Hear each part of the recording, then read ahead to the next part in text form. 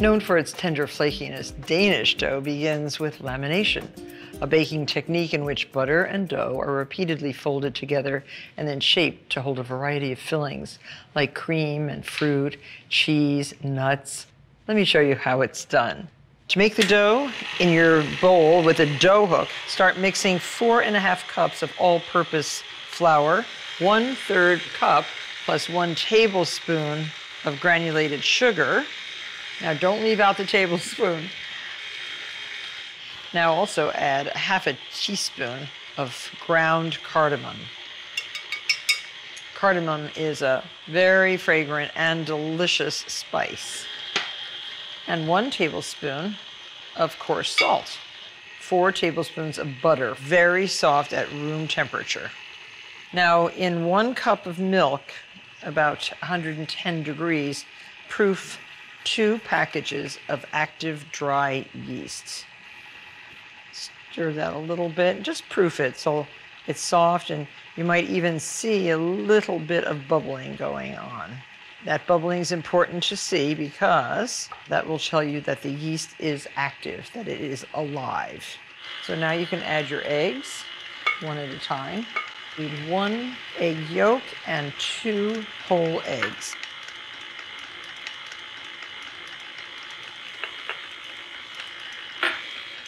Add your milk.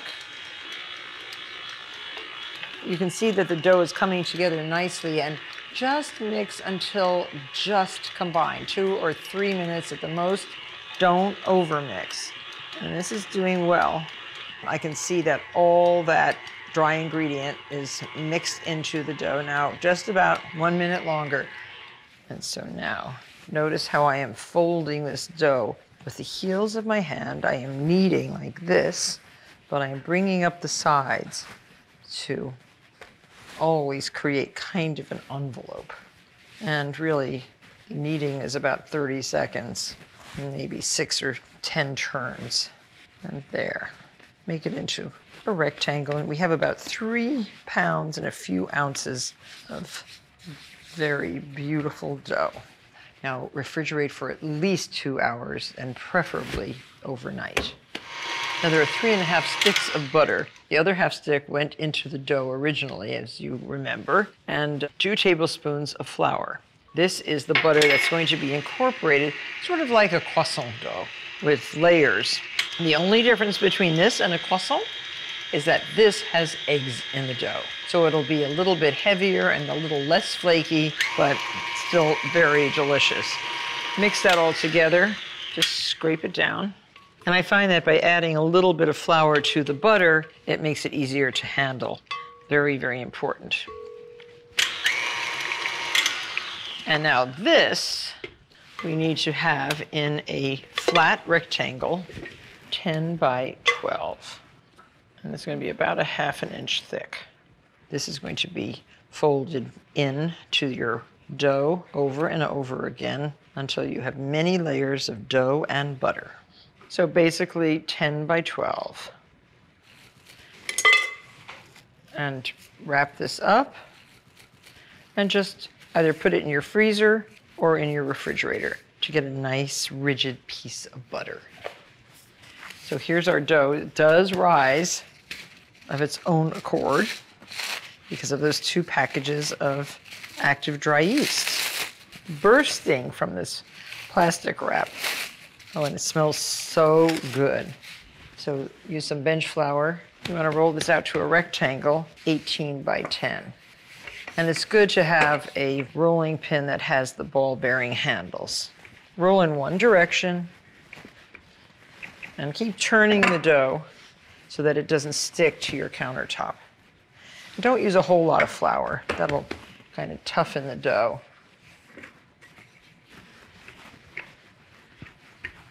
And if you find you're getting patches of flour, just brush it off. So beautiful. Really is nice dough. So now 18 inches. Oh, this is 18 inches by 10. Square off the corners as much as you can. And then plop your butter So now pull this dough over halfway down the butter. What you're doing is really encasing the butter in the dough. And then we're going to fold this portion over. Now the butter is soft enough to bend. We want to pull it over, completely encasing the butter. Don't have it dripping out the edges. And by the way, if it is warm in your kitchen, either turn on the air conditioning or wait until it gets cold, because it's not a good spot to work in if it's too warm. You do not want the butter oozing. Put it back in the fridge until it's cold. Now notice that I turned it 90 degrees, because now I will roll it into a similar rectangle in the opposite direction. Flour your pin and roll. This is a little bit more difficult because the butter is still pretty cold. And sometimes you do this, which softens the butter and allows you to roll a little bit more quickly. Don't go too hard on it, because then you'll get lumps. But it's pretty nice and smooth. And it smells really good. And I think this is okay. So now we have 6 layers. The next time we'll have 18 layers. But notice I'm trying to match up the edges neatly, trying to keep it really even. Roll it so it's flat and as square corners as possible. There. Now get that wrapped up into the refrigerator, just like croissant dough. There are 3 different doughs of similar construction. 1 has eggs, Danish. 2 have yeast, Danish croissant. 1 has just butter and flour, puff pastry. Into the refrigerator until it's nice and firm. We're making now delicious, juicy apricot bow tie Danish. So notice this is marked. This had 3 full turns. So that's what you want, 3 turns. So now save your plastic wrap, because we're only going to use half of this. And I find that before I cut it in half, I like to roll it a little bit just to get it even in size. This is beautiful dough. Oh, so beautiful. And we want 2 13 by 13 inch squares. And this measures 15, so I'm going to cut it 7.5. And refrigerate the half you're not going to use. Now roll this into a 13 by 13 inch square. And it is beautiful. It's smooth. And keep measuring, because 10 by 10, you'll get too thick a dough, and you'll have a heavy, thick Danish. And it should be the same thickness, very important. Now get that into the refrigerator. This is chilled, so we want a 12 by 12 inch square. So I'm just trimming the edges so that everything is exactly square. And then we can cut this into 9 4-inch squares. This is one of my favorites, always has been. This and prune Danish I also love. What you're doing is you're encasing the rich pastry cream and the apricot in the flaky Danish pastry. There. And now lift your square. So I'm just distributing the dough onto parchment-lined baking sheets, like that. And now a tablespoon of pastry cream in the center of each Danish. Now this is vanilla flecked, rich, delicious pastry cream. And the apricots we're using are canned apricots, but of course you can use fresh apricots. And just place 2 halves in each. So just imagine if these were apricots from your garden or from your friend in California, how delicious that would be too. You can use sour cherries, you can use sweet cherries, peaches, plums. And now we have to close the Danish. So using a brush, egg wash, working kind of in a diamond. So now fold this up and this one over. So neat, so beautiful. And when the dough is this good, you're going to enjoy making a pastry like this. It's easy to work with, and the egg wash holds it nicely. So now just cover it with plastic and let it rest for approximately 45 minutes before glazing it and putting it in the oven. So after 45 minutes, these are lighter. They're not really puffy. That's not the object. It's just to rest the dough and get them lighter. Now, egg wash all over the exposed dough. And the points, don't forget the points. Your oven is preheated to 375 degrees. Careful not to put big globs of egg on the parchment paper because you'll only burn that. You just want a pretty, pretty glazed Danish. Really pretty. Now sprinkle with a little bit of granulated sugar. And this is something you should make for Sunday morning to have with your breakfast. Good for coffee in the afternoon. But I think breakfast is the best time to experience a really good Danish. Put this in your oven. Bake, rotating the sheets halfway through the baking process until the pastries are evenly browned, 20 to 25 minutes. So here they are, bow tie Danish. Cool them on racks and serve them to your guests. Your guests, your family, you will be forever grateful that you made something so special just for them. What a success. Enjoy. I'm just softening the farmer cheese, which is the basis for the filling for our cheese Danish. 8 ounces of farmer cheese and 1/3 cup of sugar. So just keep creaming this. It's not going to get totally soft, but you just want to break up all the curds. And now add to this 1 egg. The zest of 1 bright-skinned lemon, about a teaspoon. So if your lemon is really big, don't do the whole thing. But this really adds a tremendous amount of flavor to the cheese. There, 1 tablespoon of flour, and just mix that all together.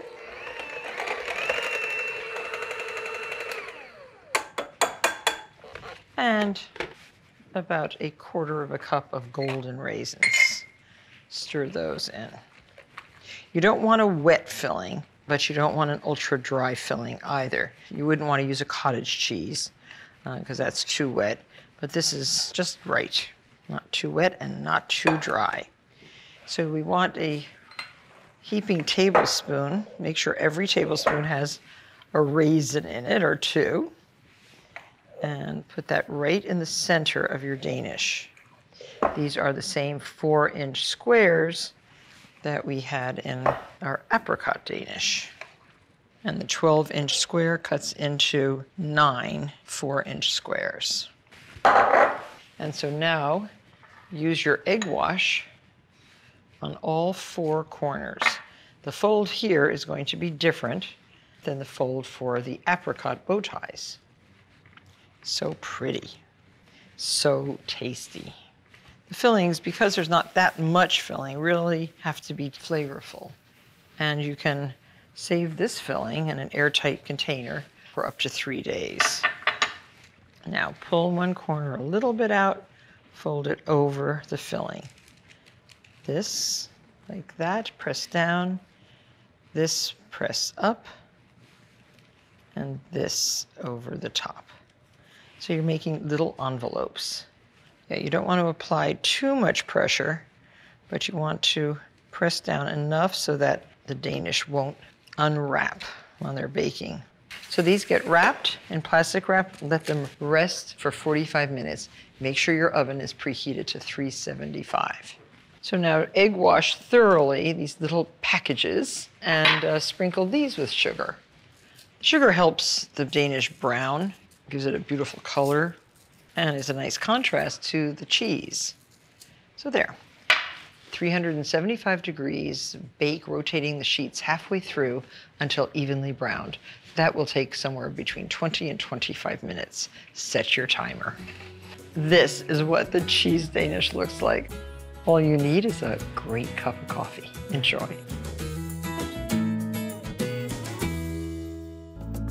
The combined flavors of cinnamon, brown sugar, and orange, sandwiched between this delicious cardamom spiced Danish dough, make this family-sized pastry perfect for a hungry brunch crowd.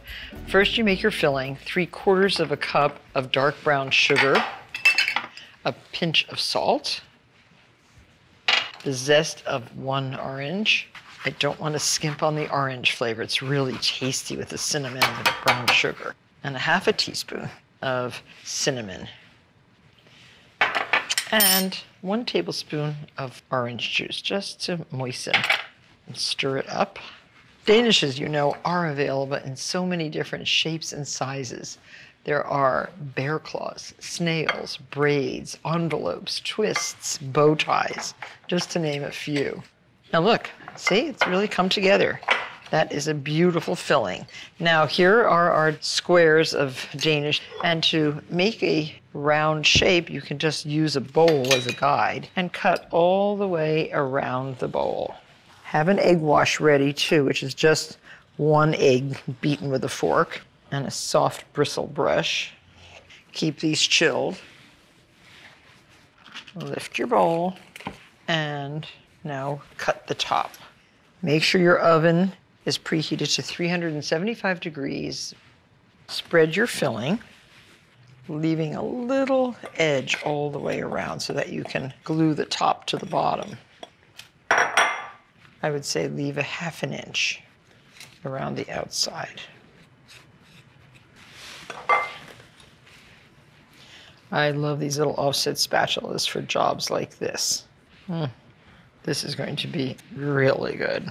Now, if you love nuts, you could put nuts in here. If you love chocolate, you could probably add some chunks of chocolate. There's all different kinds of ways to embellish a Danish. So there. Now, put a little egg wash all the way around the edge. This is the glue that holds it together. And lift, you're gonna kind of unfold it. And this is getting a little tiny bit soft, so get that right into the refrigerator until it is chilled enough to cut and shape. So now is the moment of truth. We want to make this look like this. It looks like a 6-pointed star with beautiful edges, and it looks very complicated, but watch this. Use a small bowl, put that in the center, and you're going to cut 4 quadrants with the point of a sharp knife. And you have to cut all the way through the dough. So we're actually making 2 halves first, and the dough is cold. If your dough is too warm, this is not going to work, so make sure you really keep your dough cold. So there, so we're almost 4 quadrants. It has to sit for 45 more minutes, but this is already puffing. Now, each of the quadrants is cut into thirds. This is simple idea, but complicated result. And this is the beauty of Danish. There are really so many patterns that you can work with. It's kind of like making a quilt. And this is like the spokes of a wheel. But then you want to make those spokes into a star. So amazing. So then you pick up and you twist this away from each other like that. And then again. It's starting to look interesting. And proceed around the wheel, away, and then away again. There. And let rest and rise for about 45 minutes until it's doubled in size, like that one. So now I'm going to put this one into the oven while this one is rising.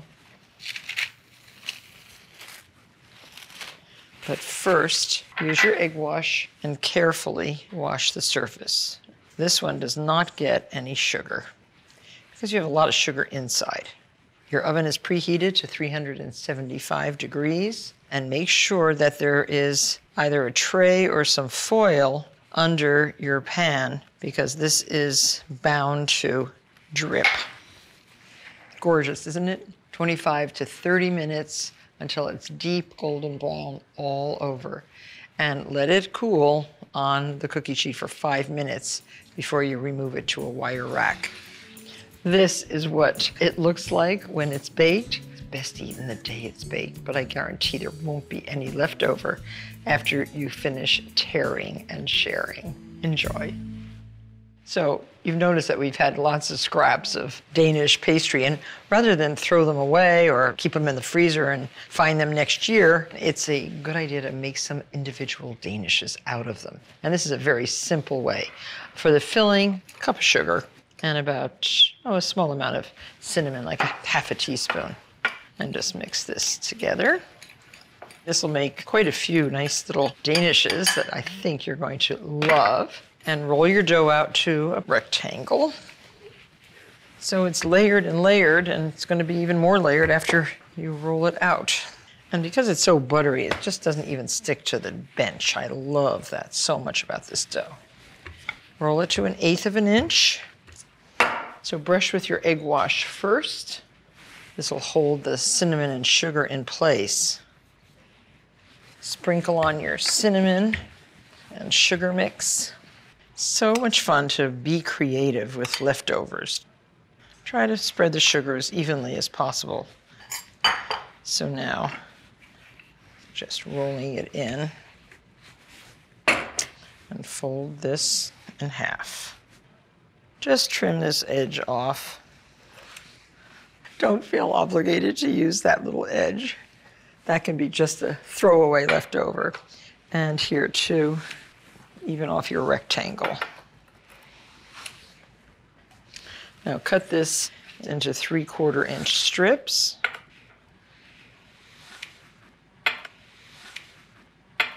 Take the strip, twist it, and roll this like this.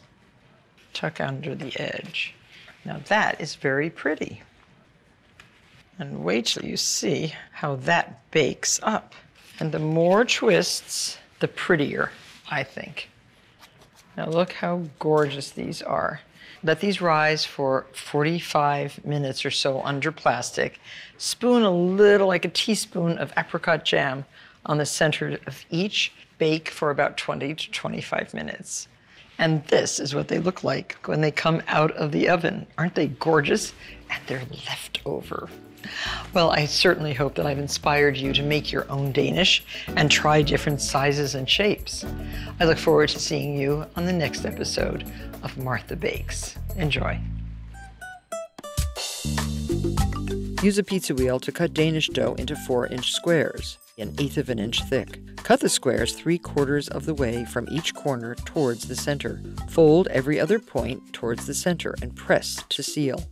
Fill each pinwheel center with 1 teaspoon of raspberry jam. Cover and let rise until doubled in bulk, about 45 minutes. Brush with egg wash and sprinkle with sugar. Bake 20 to 25 minutes.